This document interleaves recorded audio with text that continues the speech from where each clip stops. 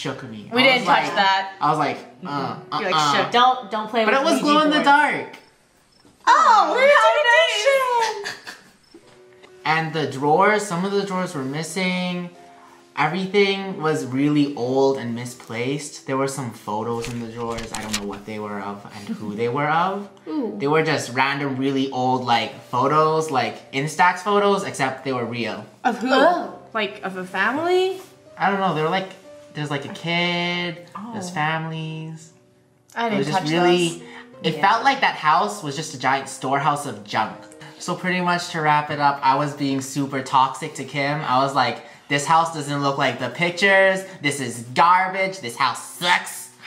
And that made something or someone or something very unhappy.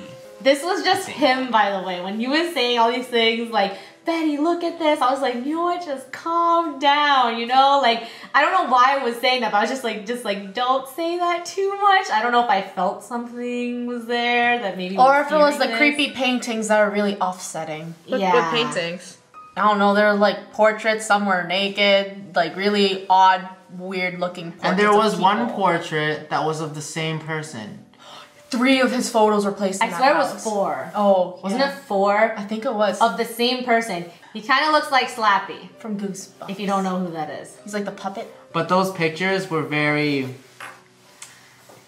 They were very, Creepy. yeah, and They they were look all dead. kind of different, but they were all of the same person. Mm-hmm. After our FaceTime with Kim, we just decided, you know what, let's just sit down and turn on the main TV for some Netflix or something. And there is no Netflix. It was not an internet TV. Spooky. No, there was no Netflix, but you know what was spookier? We couldn't even turn the TV on.